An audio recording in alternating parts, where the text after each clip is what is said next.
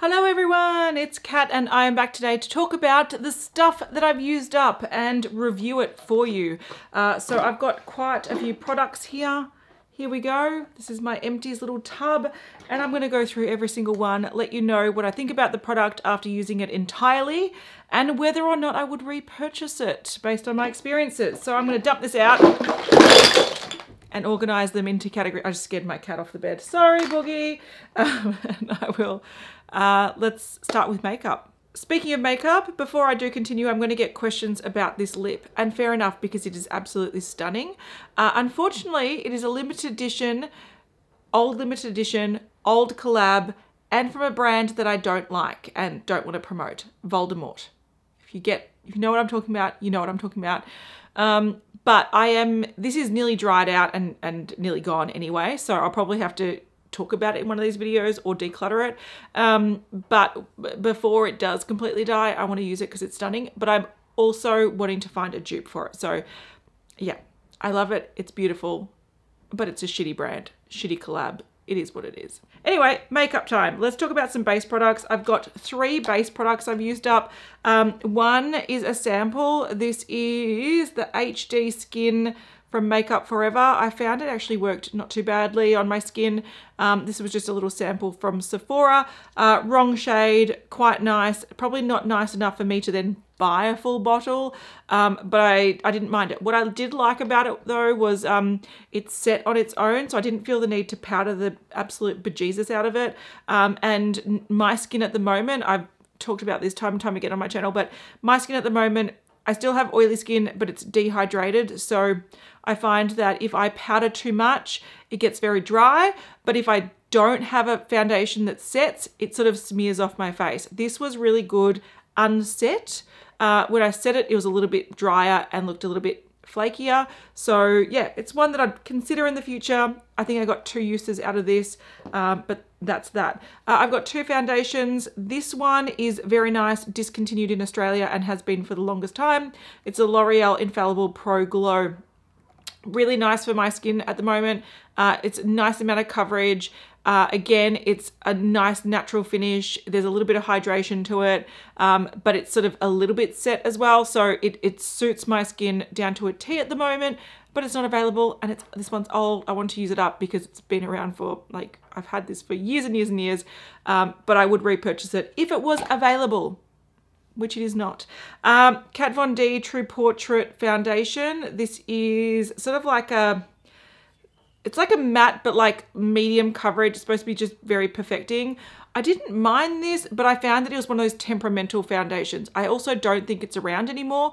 So I'm not going to repurchase it, but I probably wouldn't anyway, because some days it looked really nice, other days it didn't. And I couldn't really find the rhyme or reason behind why one day it looked great and the next day it looked horrible. So it is a bit temperamental. I don't like temperamental makeup. I like consistency. Something that I know that I can slap on every day, and no matter the weather, no matter what I pair it with, it's going to have the same result. And unfortunately, that was not one of them. Onto eye products. I've got a single eyeshadow from MAC. This is the Extra Dimension eyeshadow in Lorelei. This was that sort of baked gelée formula, similar to their highlighters and blushes in this range. And it was very nice. It was just your nudie sort of pink. I used it up. It was easy to use up. I used it almost as a highlighter sometimes as well. Just really pretty sort of slightly rosier nude, and I just would put this on even with my fingers. I'd sometimes have this in my makeup bag that I'd take to my parents' place. If I didn't have a brush, I'd just put it on with my fingers, rub it on, and it was just like a little something on the eye. It's not available, so I can't repurchase it, but I wouldn't anyway, because it was very basic, and I feel like for MAC prices, especially Extra Dimension sort of formula prices, this is probably too simple and basic. You can get something like this from Revlon or Maybelline really simply, but it was a very, very nice color and easy to use. I used up this, it's like a retractable eyeliner from Colourpop, and this was from the Raw Beauty Christie line collaboration, whatever. This was sort of like a, what kind of color would this be? It was a brown. I would call it a warmer toned brown. It was a little bit, I don't know, reddy, orangey. I didn't mind it. I think it was too warm for my waterline, which is what I often use pencils for, is to fill in my waterline.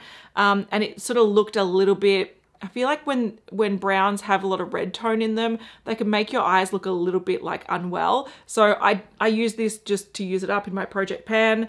I don't mind the formula. It did break at the end, so it can be a little bit delicate.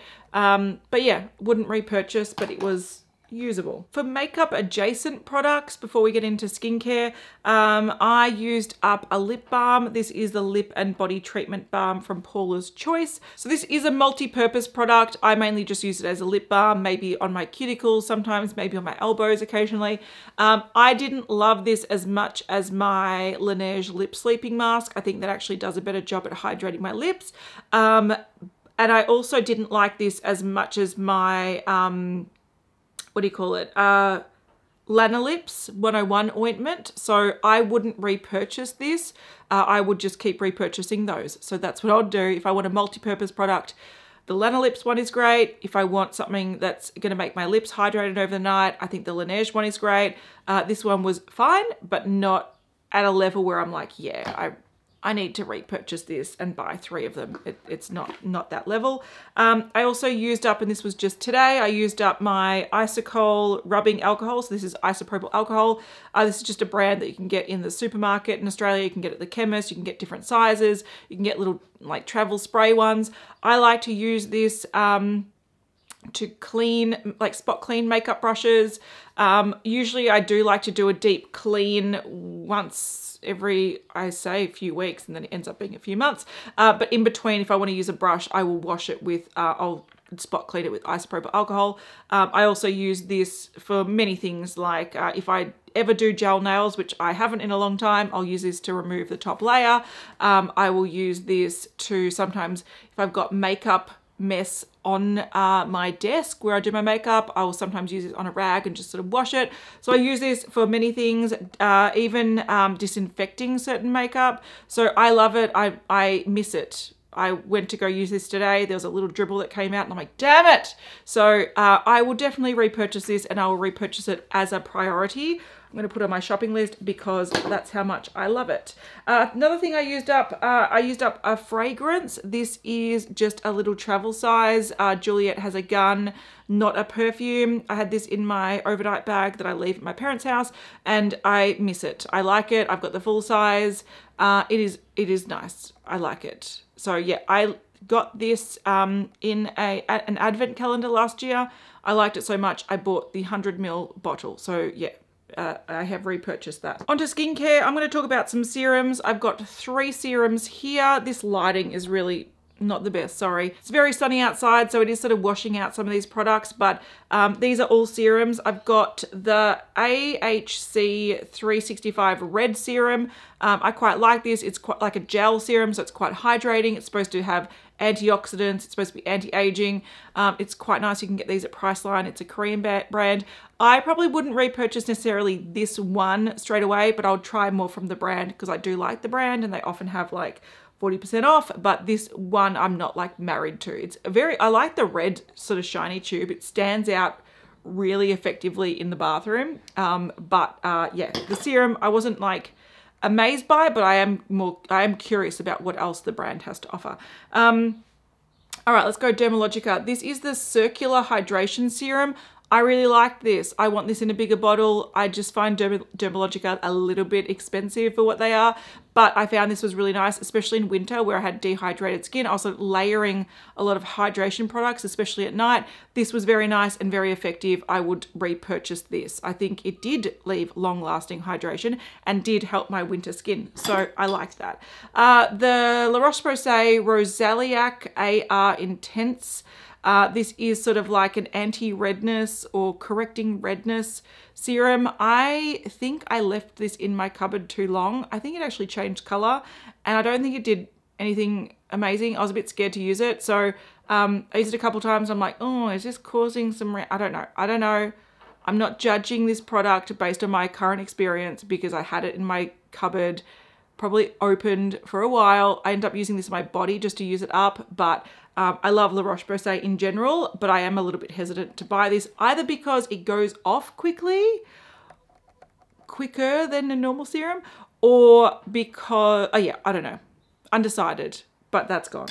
An SPF I used up recently. I really like this one. I would repurchase it. It is the To Save Face SPF 50 Plus Brightening Sun Serum. So it's by Mecca Cosmetica. I have the To Save Face original out at the moment is what I use. It's in a tube and it's a little bit thicker. It's more like a cream consistency rather than a serum. This is more of a serum consistency with like a dropper. I loved the smell of this. Like, some people don't like fragrances and I totally get that. And this doesn't have heaps of fragrance, but there's something about it. It's got this sort of aquatic, fresh, watery that I really like. I really liked the product. I really hated the packaging. So I would repurchase this, but I want to see it in something like this with a pump. That's what I want to see. Or even something like this with a squeezy tube, like a little squeezy tube, because this dropper is absolutely annoying. Firstly, sometimes you'd find that the lid wouldn't catch and you actually can't twist it on and put it and like tighten it on properly. But the main issue over time was that when you do start using it up and it's getting quite low and you're trying to pump it up but it's not picking up much product, what you end up having to do is pour it out like this and tap it out, which is fine, but then you have so much product at the top that when you go to put this back in, it goes and explodes out. So I really liked this sunscreen. It was thinner and dewier than the original. Had a nice scent. It gave a bit of a glow. It sat really nicely under makeup. I would say this is a really good winter one. So if you've got normal, slightly drier skin, you would love this. But if you do, even like me, and you've got slightly oilier skin, in winter where I'm dehydrated, I found this to be a really pleasant SPF. I just hate the packaging. Hate the packaging, love the product. So that is what I think about that. I used up this cleansing balm from Enbacci. It is the Calm Reset Cleansing Balm. This was very nice. It worked very well. It's just very pricey. And for my oily skin, I don't think it was the best cleansing balm I've used, but it was very nice. So other cleansing balms that I like to use, Pharmacy, for example, has a really good one. I dig a little bit out, I warm it into my fingers and it melts into the skin like an oil and removes my makeup really well. This one was more of that balm where you have to sort of massage it in to really sort of melt down.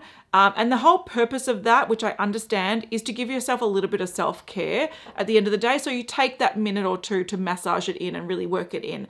For me, I don't want to do that. I want to remove it as quickly and efficiently as possible. So that sort of step, I didn't actually appreciate. I want it to sort of break down instantly like an oil does, or like a cleansing balm to oil does. Also, this one being a little bit more of that balmy consistency, it did leave a little bit of a residue on my skin, and I usually double cleanse, so that's not a problem. But this would probably be suited for people that like that little bit of a I don't know, film that it leaves on the skin because it is hydrating for you. For me, that could be occlusive. I find that with oily skin, that sort of layer makes me think that I couldn't start breaking out from it. So even though I did double cleanse religiously, it's not a feature that I personally love in a cleansing balm. Also, this was more expensive than what I normally sort of buy. So I liked it, I enjoyed it, it worked very well, but it's not my favorite cleansing balm, so I wouldn't repurchase it. I will keep this jar though. It does have a label that I can pull off, which I will do right now. So you can pull it off and then you end up with just this beautiful glass jar. And I actually went to a launch event for it and I got an engraving on it. So now I can refill it with whatever I want. It says Mummy's Face Cream, and I'm just gonna put whatever I want in there. And that's it, so I'm gonna keep that, which I think is a cool idea. Another cleansing product, I've used up my little Dermalogica Pre Cleanse. This is a cleansing oil. It's very nice. It works very efficiently. and I had this in my overnight bag at my parents' place. I am actually planning on popping out the insert here, so it's got a little squeezy hole thing, and actually refilling that with a cleansing oil I have at the moment, just so I can take this and put it back in my overnight bag. I think this little mini was super handy. The product itself was very effective at removing makeup. I do think Dermalogica is a smidge too expensive. They need to like reduce their prices a bit, but I liked it and I'm keeping this container because it's great. Also, yes, my foundation does not match my body. I know that, I'm aware, but I'm trying to use it up anyway. Mini moisturizers. I have one from Paula's Choice. This is the Probiotic Nutrient Moisturizer. This stuff was gross. Gross. It's very, like, I'll try to get some out. It's like phlegmy, jizzy, gross, snotty. The consistency was not nice. They've discontinued this product, which is fine. Look at this. Oh, yuck. It's gag worthy. It is absolutely disgusting. I also found that it sort of pilled up. Ooh, oh my God. I don't even want, I'm like, I'll rub it into my hands, but I don't want to look because I just feel like I'm rubbing like boogers, like phlegm into my hands. It smells bad. I think it does do good stuff for your skin, but this was a thing that, again, I had in my overnight bag and I used it in the evenings, and I wouldn't use it during the day because it would potentially clash with my base and make it pill up. So I understand why they discontinued this. This is not a great product. I think the effect of it is good, but there's so many barriers to entry with this. It's just gross. It's just, you're hella nasty. I've got two bougier ones.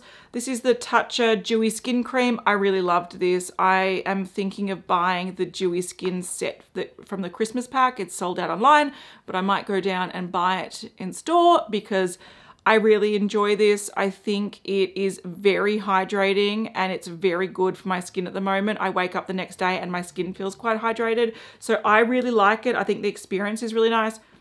It smells nice. It's sort of got a slight citrusy sort of skincare. Oh, I just like it. My skin gets along with Tatcha. It's just very expensive. So yeah, this one I'm looking at repurchasing the Christmas pack because it's better value. And I do really like this range. I've tried a full size one of these. I really enjoyed it. And this mini I sort of squirreled away because I also really enjoy it. I also really enjoyed this. This is the Estée Lauder Re-Nutriv Ultimate Diamond Transformative Energy Cream.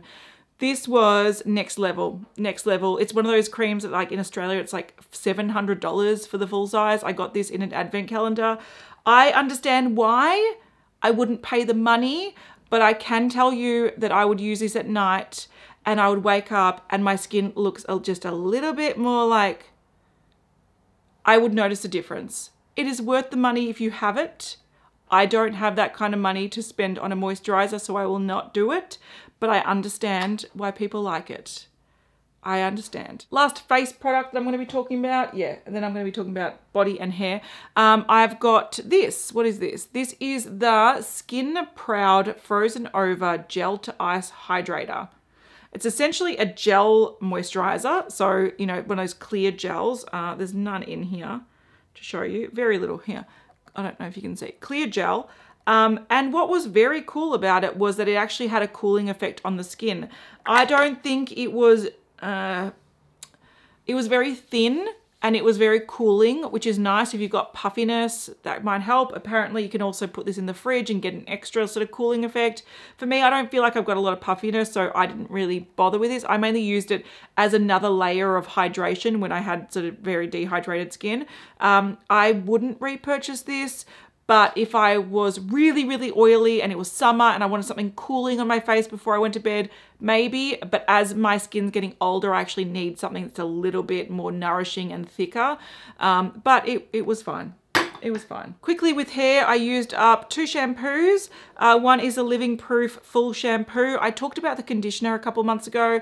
I really like this range. It's just far too expensive. Since buying them in Australia, they've gone up $10 each bottle.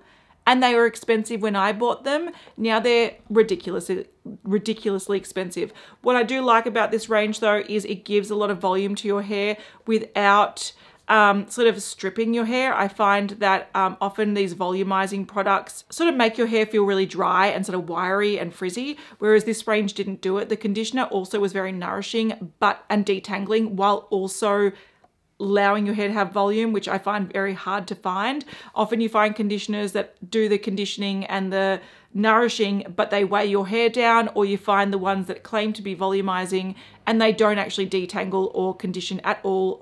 All you do is just smear stuff through your hair and hope for the best. This range was actually very good for nourishing and allowing volume, but it's very expensive, so I wouldn't repurchase that. I have actually repurchased, not quite this one, Umeura Cleansing Oil Shampoo. This was the Gentle Radiance Cleanser. So this was the one in, it was like yellow. The product was yellow. So this isn't like an oil cleansing shampoo. Now, I found the best use for this was as a double cleanse. So if you've shampooed your hair, but you feel like you've got a buildup of like hair product or hair oil or whatever, I went in with this as a second cleanse, and it sort of was a really gentle way at sort of clarifying your hair. So I only use this a couple of times, maybe like once a week, maybe once every 2 weeks, and I really enjoyed it. I did repurchase a different version, like a blue bottle one, when Umeura was exiting the international market. I've had a few people tell me that Umeura Art of Hair is still in the Australian market and international market because they've seen it on some shops that previously sold the whole range. They only have excess stock left. So if you see a couple of products still on there, that's because they're waiting to sell. But unfortunately, Umeura Art of Hair has completely removed itself from the Australian market, I think UK, I think many different international markets. So when I saw that that was happening, I stocked up on one of these in a different format. I'll show it to you actually. This is the one that I have under my sink to replace it. So it is the Anti-Oil Astringent Cleanser for oily hair, and it's got yuzu citrus in it. Yum. I just decided to try that because I do have oily roots. So yeah, same kind of principle, just a slight tweak of it. And I look forward to using this, and it'll be the last time I can access it. So I love you, Umeura. I miss you. I wish you were around more. Last hair product I used up was, I should actually talked about this in conjunction with Living Proof because it's a Living Proof hair oil. This is the Frizz Vanishing Oil. Stops frizz and adds healthy shine. Yes, it does, but it also weighs down my hair a little bit. I've got other oils that I can put in quite liberally to manage the frizz and reduce the frizz without sort of making my hair look dirty. One that is an example, and again, this is under my sink, it's the Umeura, this is the Nourishing Protective Oil. Again, I bought this when I saw that it was exiting the market, and I've got that under my sink waiting. I also really like the husk ones, so I've got that out at the moment. So I'm trying to use up these sort of fancy hair oils that I don't actually like all that much. I've got an Olaplex one that I'm trying to use. I've got a JVN one that I don't really like that I'm trying to use up. So before I do open this one, I'm trying to sort of get through some of my hair oils that I don't really enjoy, and this was one. So I wouldn't repurchase this. I'm sure it works. I think if you've got thicker hair than I do, you might like it.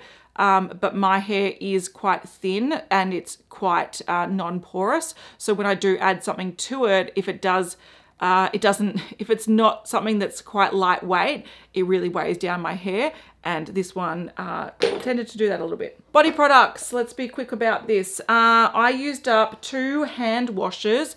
They're both very nice, and I would repurchase both of them. This is a Bath & Body Works hand wash. It's one of those foaming ones. It's from the White Barn collection, and the scent is Kitchen Lemon. I love this. This was so good. The scent notes are zesty lemon, sparkling citrus, and an Italian bergamot.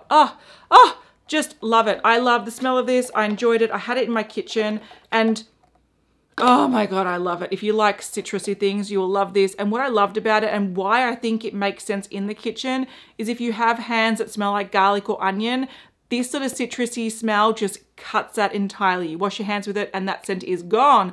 So I really enjoyed this. I would totally repurchase it. The only hesitation I have about repurchasing it, as well as this one, is that I've gone and I've bought sort of reusable packaging for all the bathrooms. So it's like a aluminium hand wash container, and you can just buy refills and fill it up. So I want to minimize packaging if possible. So I am trying to do it that way. So that limits what I can't really buy this in the sort of foamy version if I've got a different pump. And I would actually just prefer to buy this scent in a traditional hand wash in like a pouch or something that I can pour and top up my current bottles, that would be great. But yeah, I did really enjoy this. I also quite enjoyed this one. Now I got this from iHerb. I was placing an order and I thought, look, to get to free shipping, I'm just going to browse around. And I found this yuzu lime with olive and argan oils. It's a liquid soap from France for hand and body. And it looks like the brand is A La Mason. This was quite nice. It wasn't as punchy with citrus as that Kitchen Lemon one, but it had definitely more of a limey yuzu vibe, which was really nice. And I had this in my bath, like my downstairs toilet, and I really enjoyed it. So I would, if I was placing an order for iHerb, and again, I want these in pouches that I can refill my current bottles so I don't have to buy these bottles every time. But I would repurchase that. I did enjoy it and it lasted quite a long time. In terms of body moisturizing products, we used up, I'm saying we because this is a collective usage, the Bioderma Atoderm cream. This is ultra nourishing cream. My partner likes to use this on his face. He gets eczema, he likes to use it on his body, and I also sometimes use it on my legs. It's very nice. It's something that we always have. We've got 2 bottles in the bathroom as we speak, one that's being used up and one that is to replace that. So this is something that my household uses, predominantly my partner, but he approves and always wants to go back to this one. So that is a good recommendation. I also used up the Soul Body Vanilla Dream Body Cream. So this is like a body butter from Soul Body, which is Colourpop's sister brand that sells body products. I didn't quite like this. It was just, didn't feel very high quality. And it had this like really sort of plasticky, obnoxious vanilla scent to it. I literally just used it to use it up. I don't really like Soul Body products. The stuff that I've used, I'm just not super happy with. And then lastly, I've got 3 sort of baby products, bath products. This is from Gaia Natural Baby. So the Sleep Time Bubble Bath we used up. And also the Aloe Vera and Ylang Ylang Hair and Body Wash. I quite like using this on my kids because it means you can use the body wash and shampoo all in one. So hair and body, yay, one product, but it's also quite gentle. My baby has eczema, my eldest doesn't, so I have to be careful with what I use on them. And speaking of eczema, I really like to add this to the bath. I think it makes a big difference. This is the QV Baby Bath Oil. So it's not a baby oil that's like greasy and like leaves a layer on top of the bath. This is more like your cleansing oils that break down and emulsify. So when you add this to the bath, it makes the bath very milky, but it makes the bath more hydrating. So if you do have kids that have drier skin, or if you have drier skin and you want to add something to that nourishes the skin a little bit more, I love this. And annoyingly, I can only really find it at Chemist Warehouse. So I've got to go to Chemist Warehouse and buy more, but I will buy 2 bottles of it because we go through it quite regularly.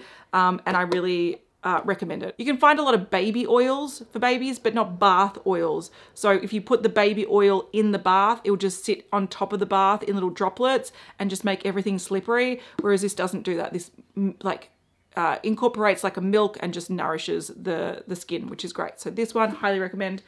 And that's it. That's me done. So I'll list all the products I talked about in the description box. So if you missed any names, if you've used up any products recently that you can highly recommend, I would love to hear about them in the comments section. And a big thank you to my channel members for helping me create this content and supporting my channel. So I'll see you all in the next one.